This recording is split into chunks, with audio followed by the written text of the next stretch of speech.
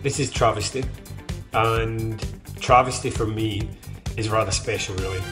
This is everything thrown in. This is full on in your face, someone passed me a tambourine, I think I'm in heaven disco. Well, that's my take on it because that's what I put into it.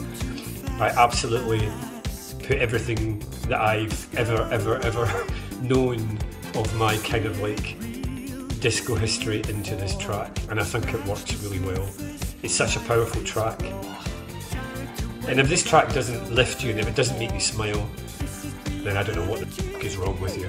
But yeah, it was a great experience, and you know, that big introduction with the voices and then suddenly dropping and then building up to this big full-on chorus.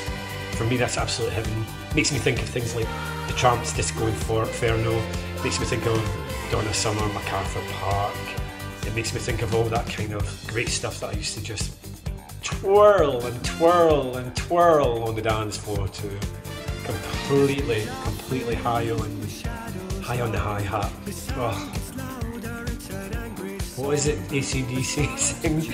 Highway to Hell. I was on a hi-hat to heaven. Absolutely.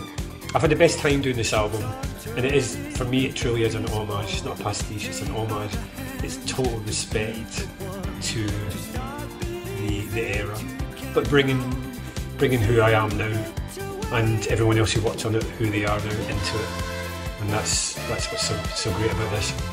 So yeah, this one, Travesty, for me is that's my little cherry on my disco bun. Oh, it sounds naughty.